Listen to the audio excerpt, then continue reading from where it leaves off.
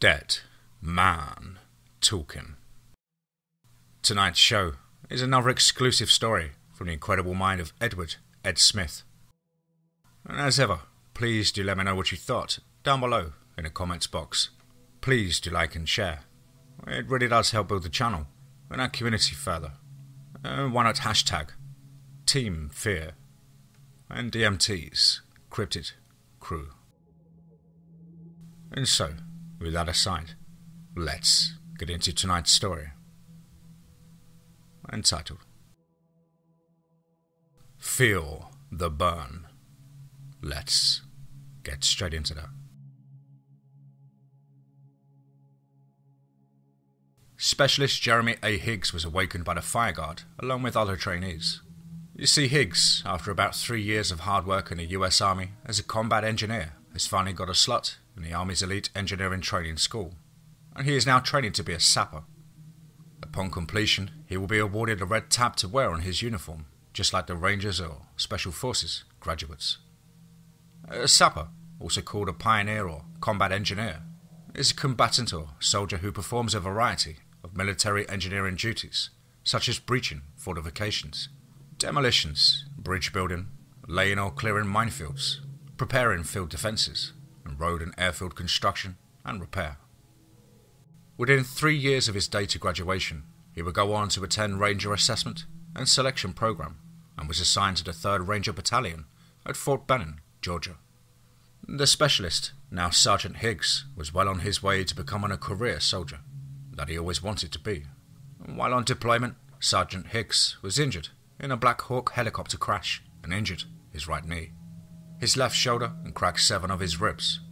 After a long and painful recovery, it was determined that he was eligible to be medically discharged and retired. He thought he would never use his training again. But little did he know that the training he received over 20 years would now save his life. After Jeremy left the army, he began his life. He went to school to the university, obtained his degrees and moved on towards life. However, his personal life was in shambles after a string of girlfriends and 3 failed marriages, and 2 kids that really don't ever talk to him. He had settled into as normal a life as he could get. His days spent at work and sometimes on the road, but mostly at the gym, where he can always find an outlet for whatever stress the day has brought him.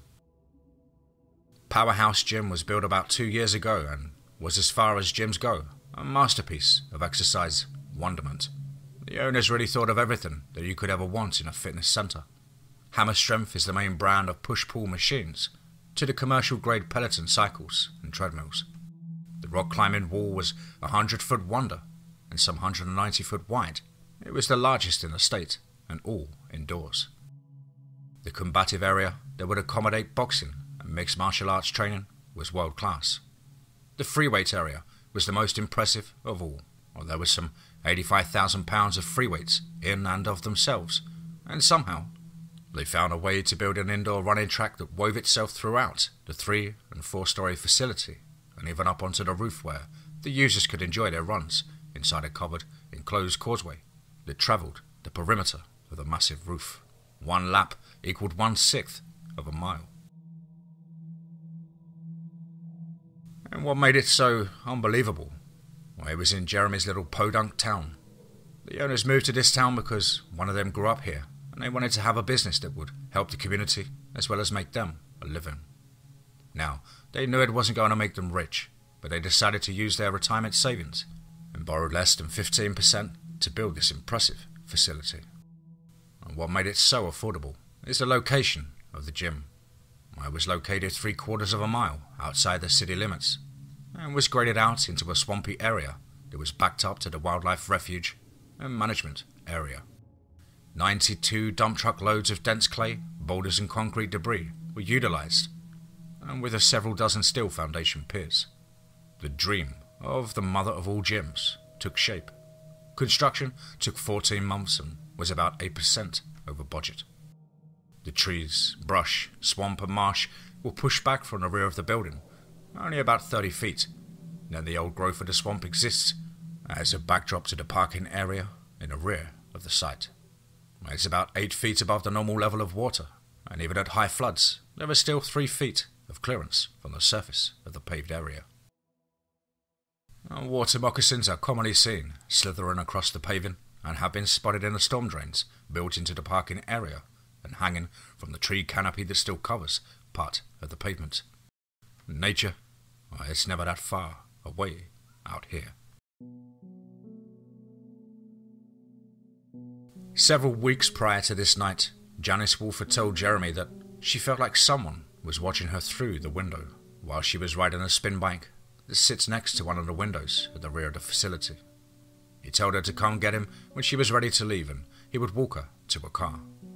And well, it must have been one hell of a walk, because Jeremy got a date out of the deal. And well, it was nice to feel the touch of someone who cared at least for a while. Today is just like every other day that Jeremy comes into the gym. After work, or it's late in the evening.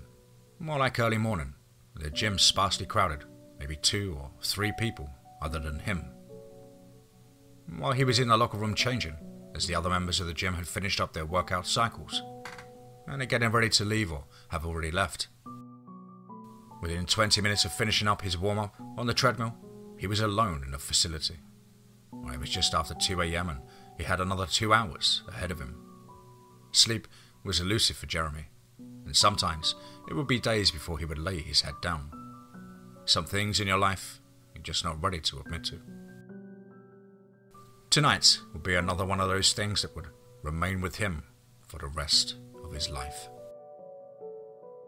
Now, Jeremy was in his last 30 minutes of his cycle, and the leg press machine was well in front of him.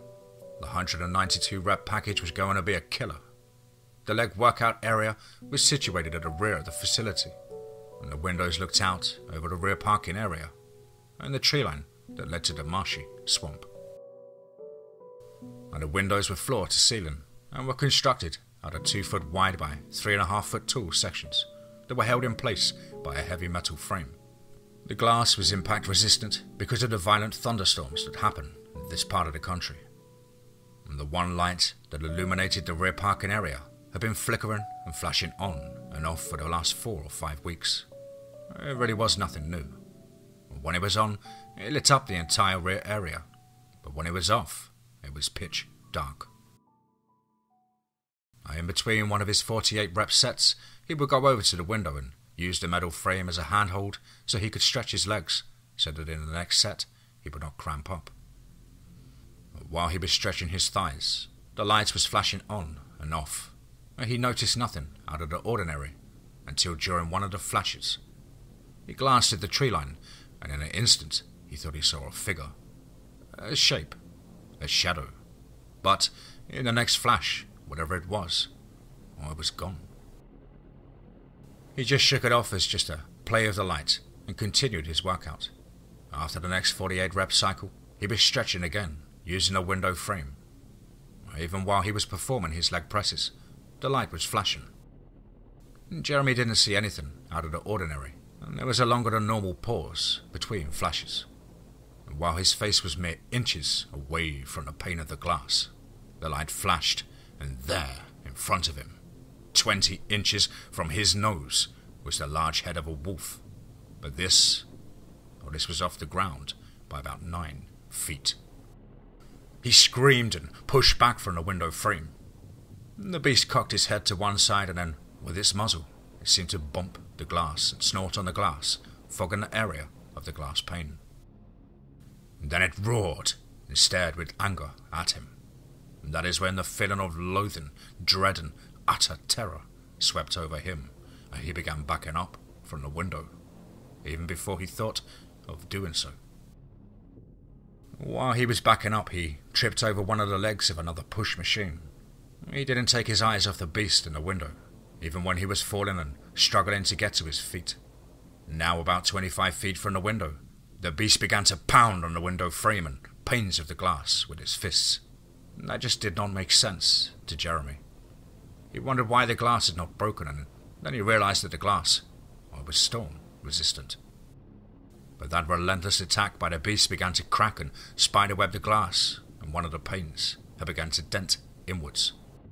It was at this point Jeremy had decided that running for his fucking life was now the most prudent thing to do. Now, he ran like he had never run before. Jeremy had run about 10 steps when he heard the pane of glass hit the floor with a thud, and then the sounds of metal scraping and clanging on the floor.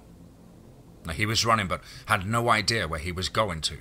As he took 15 more strides, he heard the beast roar, and he knew it was inside now. While he was running, all he could think about was getting out of its reach, and he was just about to run past one of the hammer-strength pull machines. It occurred to him he could climb up on the machine and get on top of one of the 15-foot partition walls and then up into the support girders for the running track that was suspended from the ceiling structure. He began climbing and was stepping off the top of the partition wall and up into the girder web when he looked down to see the beast looking up at him. They locked eyes, and he knew this thing was not going to stop. It wanted him, and it wanted him bad. He was the early morning lunch basket. Jeremy began to climb up further into the web of girders to get higher and as inaccessible as he could possibly get himself out of the reach of this nightmare. When he found a position that felt good, he looked down to where the beast was, and it was not there. He looked around frantically, trying to locate this thing, and it was nowhere to be found. And then the frightening realization that it was standing on the running track across the facility, which put it at almost 200 feet away. Even at that distance, it was not much comfort. It seemed that for just a second it had lost track of him. He was unsure if he should try to get to the ground floor and attempt to get out of the building or just stay put. And then it seemed to lock eyes with him again. And then it jumped from the running track and into the girder web, and it began climbing and maneuvering its way towards him. Jeremy thought to himself, okay, this thing, it isn't bringing me cookies. Time to go. He began to climb over the section wall that separated the push and pull area of the gym floor from the free weight area. He scaled down to the floor. Jeremy thought he might have 30 seconds before the thing got to him. But as he was trying to think of where to go next and what he could use as a weapon, feet hit the concrete floor about 40 feet from him. He turned and then realized this thing was towering, almost 10 feet tall, and was ready to do what it was built for, and had every intention of doing it. He stumbled back about 6 or 7 steps, and then he saw on the wall the Olympic crowbar. He grabbed the bar and held it like a barbarian warrior. He yelled at the thing and challenged it to come and get him. The beast took 3 steps, and it was on him. He swung the bar from left to right, trying to hit its head. The thing ducked and swiped his left hand with 1-inch claws and raked them across his right chest and shoulder. The pain was mind-numbing, but he knew he was engaged in this fight for his life. He summoned all of his strength to reverse the momentum of the bar 180 degrees, and swinging the bar left to right, he caught the beast's lower jaw. This spun the thing back to the right, causing it to impact the floor with a thud. And taking advantage of the situation, Jeremy, with the bar still in his hands, began to beat the creature with the bar unmercifully. And during one of these strikes, the beast grabbed the bar, stopping it in mid-swing with his right hand. And Jeremy could not free the bar from the vice-like grip of the thing. The beast began to get up off the floor, and then Jeremy let go of the bar and grabbed one of the 25-pound plate weights off the rack. While the creature was struggling to regain its footing and maintain the bar in its right hand, Jeremy threw the weight plate at the beast's head. Catching it off guard, the plate impacted the face of the creature. And the thing let out a deafening scream of pain, as at least 2 of its facial bones broke in 2. The creature rolled back onto the floor and rose to its feet, shaking its head violently and slinging mucus and blood left and right as it stumbled through the doorway, separating the weight room from the machine room and away from Jeremy. Somewhat shocked by this, he quickly thought, what can I make as a weapon that will not put me so close to this fucker? And he glanced down to his claw-ripped shoulder. He spotted a weight sling that he used when he would hang a plate weight from him as he was doing his tricep dips, and he had an idea. Jeremy grabbed the sling and a 45-pound plate, and at that moment he heard a noise that sounded like the fucking thing was coming back. He ran quickly with the sling and weight plate in his hands into the rock climbing section of the facility. It was massive in scale. The wall was 100 feet in height and was 190 feet in length. It had a near vertical and negative cutbacks and under-ledge technical climbing and free climbing free for all. And as he was snapping the last clip of the sling with a plate attached, his body began to react to the additional 45 pounds of weight that his body and mind had to manage, and he heard the creature re-enter the weight room. Jeremy sprang into action and began to grab the handholds and place his feet in such a way that he was maneuvering up the wall with speed and strength. As he was at the 60-foot level, he felt a twinge in his right knee, the one he had injured in the Hello crash some 20 years earlier. He pulled himself in close to the wall and tried to take some of the stress of the climb and the extra weight off the knee, and to himself he kept saying, "Don't go out. Please, God, don't go out." He heard a noise, and to his terror and shock, there below him stood the beast, mucus and blood dripping from its face, and the look of "you're so fucked" raged across its face. I began to pace and snarl below him as he began to traverse the face of the wall for about 120 feet. He had climbed up to the 70-foot level, and then the challenging part was in front of him. The next 80 feet of traverse that would get him up and into the girder web again was in a negative and extreme ledge area. He had been up there before, but with a safety line. He was free climbing without a net, with 45 pounds of extra weight swinging and taking him out of balance with every move. The beast ran and jumped onto the wall and grabbed a hold and then fell back on the floor, shaking its head, almost as if the balance area of its brain was disconnected. It simply could not maintain balance and coordination on the wall. "You can't climb, can you, shithead?" "Okay," Jeremy said to himself. He began to traverse the hazardous section of the wall, concentrating on the climb, the wall, and his struggling knee. He lost track of the creature and its whereabouts.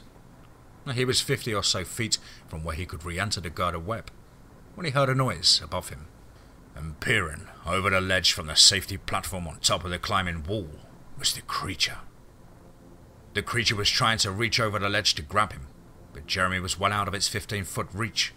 This infuriated the beast, and he began to beat and pound everything around it. And that is when he saw it. The collar. It had some kind of constant red light on it. This was someone's goddamn pet, he thought to himself. And this just flat pissed him off. He needed to get to the girder web quickly. His strength was dwindling as he moved closer to the web. The creature continued to tear and rip up the well just 30 feet above him. He made it to the girder web and was finally able to get the stress of his knee. Jeremy knew that it was not going to take much more abuse before he lost it, and that would come at a bad time. Just like everything else in his life, it always came at a bad time. As the creature was looking at him over the ledge, Jeremy looked back at it and laughed loudly and said, "Come and get me, fucker." He moved through the web and over the sectional wall and into the ceiling above the cardio area. There were over 155 treadmills, stair-steppers, ellipticals and bicycles, and there was even a row machine. They were all lined up and ready to use, until we heard a thud in the other room, which was created as the creature jumped from the top of the climbing wall and landed on the concrete floor. It was not long before the beast was raging into the cardio area, knocking over equipment and wrecking the place. The best thing about the cardio area is that it had a 75-foot ceiling and was plenty tall enough to keep him safe and allow a special little surprise for the beast. The cardio area was the only area that the running track does not enter, and there was very few ways up and into the web. This was why he wanted to lure the beast here. Now, how to get this thing to stand still long enough directly underneath him, so that his special little surprise could do its work. He tried to taunt the creature. All this seemed to do was agitate it to the point of making it attempt to climb the walls. As it failed, it became much more agitated and was moving in every direction even more. And so he tried to talk to it sensibly while hanging upside down from the girder web and making eye contact. Well, this didn't work. And so Jeremy thought to himself, and then it occurred to him. He wants live bait. How do I pull this off? Jeremy said aloud with a chuckle while still hanging upside down. Well, he pulled himself up into an upright position and looked around, and the solution presented itself, almost right above him. The steel support strapping for the HAVC ducting was almost always sharp as a knife. Now, he did not relish the fact that he was about to cut his hand, the same hand he would need to get down or to fight his last moments with. And so he readied himself and reached up with his left hand and gripped the strapping. As he squeezed the strap and moved it slightly, he felt it bite his flesh, and then he moved it some more, and before too long he had an open wound with plenty of bait. He positioned his body and his right hand and unsnapped the clip on the weight sling. As he did so, he gripped the molded handhold on the plate, and he held on with all of his remaining strength. "All right, one shot at this. One shot," he said to himself. Jeremy let his body fall backwards into the upside-down position, and with his legs wrapped around the girders, he began loosening the grip on his left hand and allowed the blood to flow down his fingertips, and it began to plummet 75 feet, splashing onto the floor. And the beast, almost by instinct, picked up on the scent of blood falling through the air. Its attitude changed from one of rage to almost a peaceful, docile demeanor. I began to walk over to the droplets falling as it stuck out its large 18-inch tongue out of its jagged teeth-filled mouth. The droplets began to collect on the rough mucus-coated tongue. It closed its eyes, and almost like it entered a trance-like state. The eyes changed from a dark orange to a almost light grey, and it was savouring the moment. While this macabre orgy was manifesting itself on the floor below him. "No one is ever going to believe this shit. I don't even think I do," he thought to himself. Jeremy was slowly manoeuvring his right hand and the weight plate into position that would allow it to do its work most effectively. He was moving slowly, as not to agitate or cause the beast to want to move and try to avoid the weight plate as it fell. He loosened his left hand completely, and the flow was more intense, and the creature was absolutely in a trance-like state. When Jeremy said softly to himself, "Enjoy your man juice, you son of a bitch," and he released the plate almost directly over the up-facing head of the beast, and the plate fell silently and swiftly, striking the creature in the snout just to the right of its nose. Jeremy saw the edge of the plate almost disappear into the head of the thing, and it made a large indentation in the face of the beast, as it emitted a small, very weak yelp, and it collapsed, falling almost in a graceful manner onto the concrete floor of the facility. And Jeremy pulled a piece of his shirt that he had torn away from his workout shirt and stuck it in his waistband of his shorts, and he wrapped it tightly around his hand and he gripped it with a force from his left hand. As he did this, he pulled himself upright and took some well-deserved deep breaths, because he could feel the effects of blood loss and the physical exertion on his body. And while he was catching his breath and wits about him, Jeremy began to plan his way to get down out of his perch. The beast had not moved in over 5 minutes. He slowly began to move through the girder web and back over to the sectional wall, separating the cardio area from the rock climbing wall. He was able to get a hold of the safety rope and put it through into the cardio section. He was able to sort of mountaineer down the 75-foot wall, and was finally able to put his feet on the concrete floor once again. The creature still had not moved, and in the event, if it did, he was in no shape or condition to climb back to his perch. He picked up the weight bar and held it like a club. Just in case.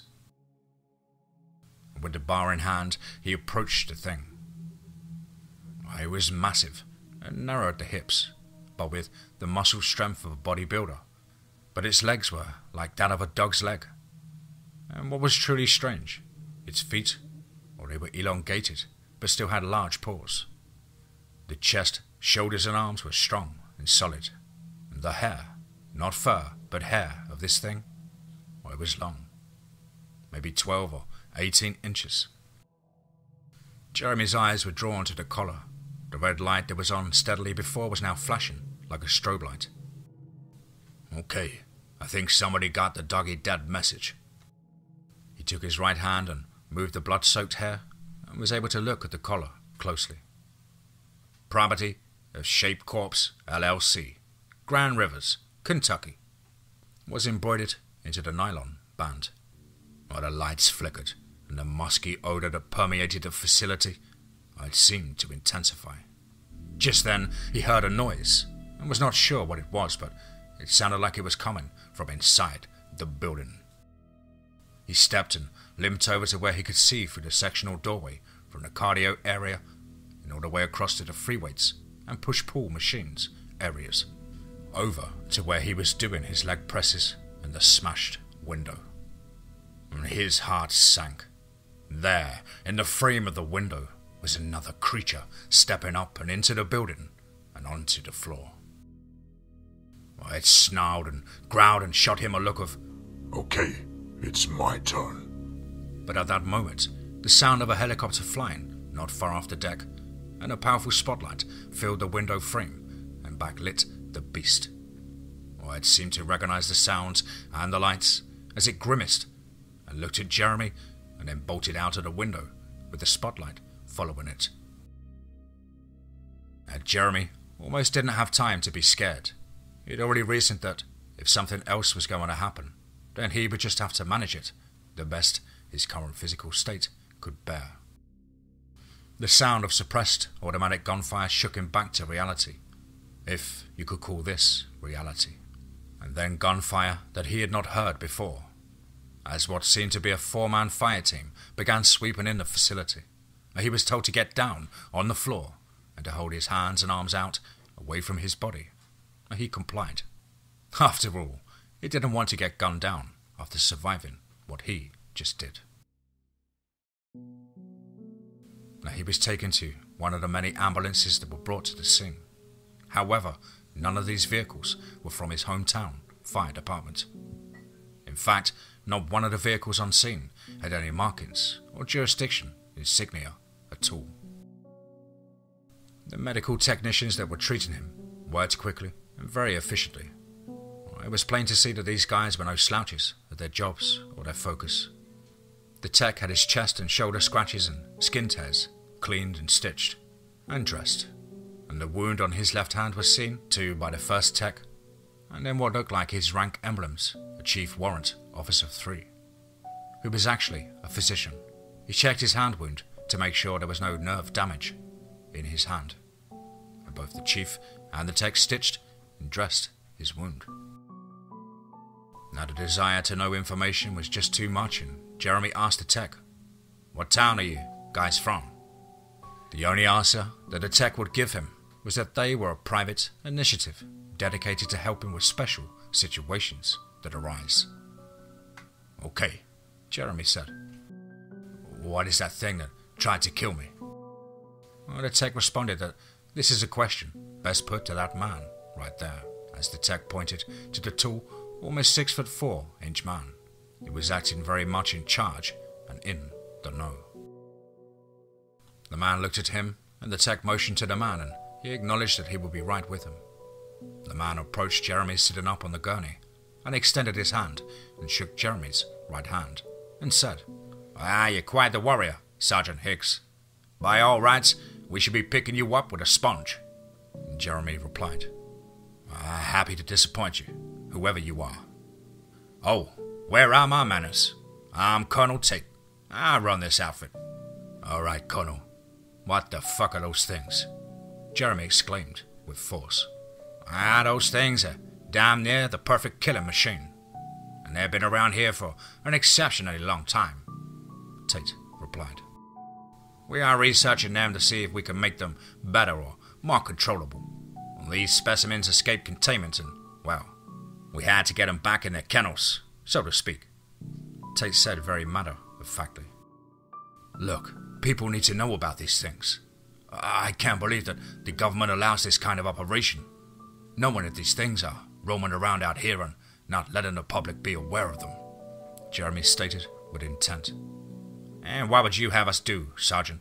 Tell the public that monsters exist, that werewolves roam the land, and how would you manage that chaos? Tate countered. Look, Sergeant, I know how you feel. I have been in this job for 13 years now, and I have seen things that would sicken a sewer leech. The public is better off not knowing anything, and being allowed to swim in blissful ignorance, Tate said calmly. What happens when these things kill people? Jeremy said with anger. We happen, Sergeant. We clean up the mess and put a pleasant spin on it, spray deodorizer on it and make it shine, Tate lamented. Unbelievable, Jeremy said, shaking his head. Now, Sergeant, I hope we can count on your cooperation in this matter.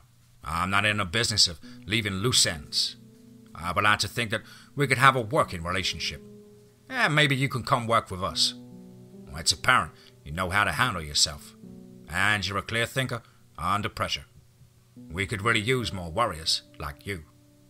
No fucking way, dude, Jeremy snapped. Okay, so it's gonna be the carrot or the stick approach. Okay, the carrot. You go on with your life and say absolutely nothing at all to anyone about this, and you will find an extra $35,000 in your bank account tonight. And in your retirement pay at the end of the month, an extra $3,000 for the rest of your life. We will fix any debt collections that are on your credit card report, and you will never have to pay child support. Ever. You follow? And now, the stick. We will start augmenting your Department of Defense personnel jacket that will disqualify you from your retirement permanently.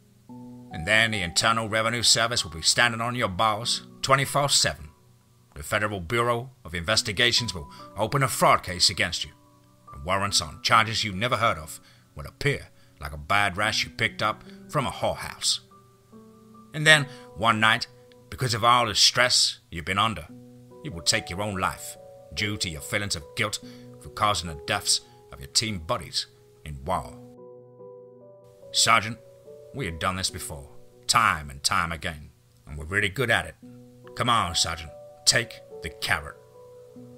I can get that you don't want to work with a motherfucker like me. I get it. Let me make this situation a little better for you, Tate pleaded with Higgs. And Jeremy didn't like it, but he agreed to the carrot, and he and Tate signed the agreement that afternoon, before he was transferred to the hospital for further treatment. Now, Jeremy spent 4 days in the hospital, and the news reports of what transpired at the fitness facility was that a rabid swamp bear broke into the facility and attacked a couple of the gym members.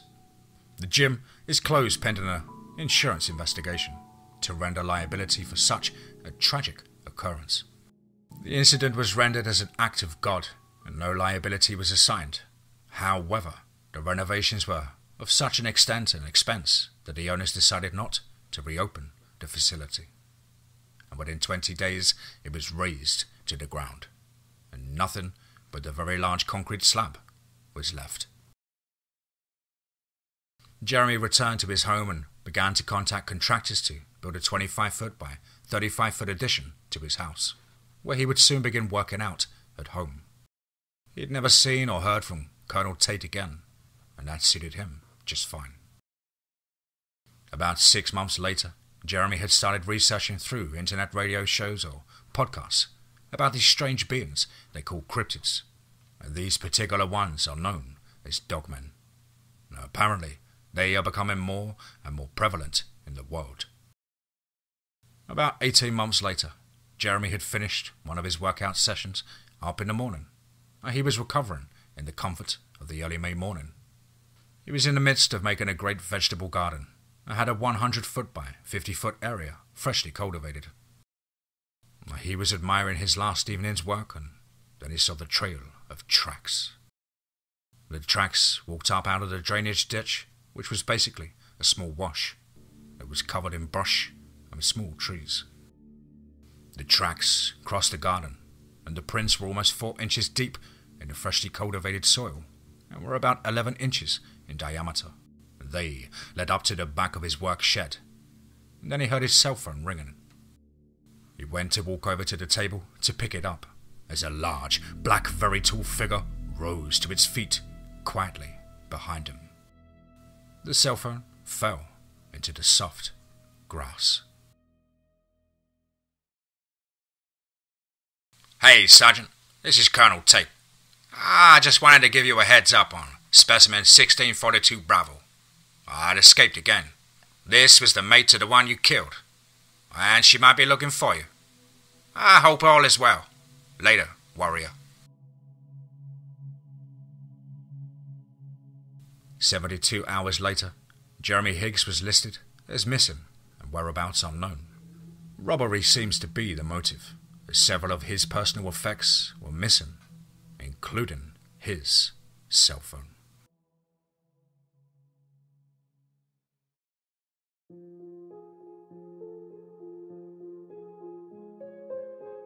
Wow.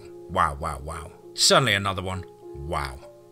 Absolutely chest-pounding and spine-tingling tale there from the incredible Edward Ed Smith. Big thank you, Ed, as always, for your incredible input and support. Really do get so excited when I see an email from yourself. We really never know where these stories are going to take us. Great concept and a very refreshing concept at that. Well, guys and girls, another one bites the dust. Please, as ever, let us know what you thought down below in the comments box. Please do like and share. It really does help build the channel and our community further. Why not hashtag TeamFEAR and DMT's Cryptid Crew. If you're an aspiring writer or would just like to have a crack at things like myself, then please do get in touch with me at the usual email as on screen, which is dmtforestofear@gmail.com. I really look forward to hearing from you.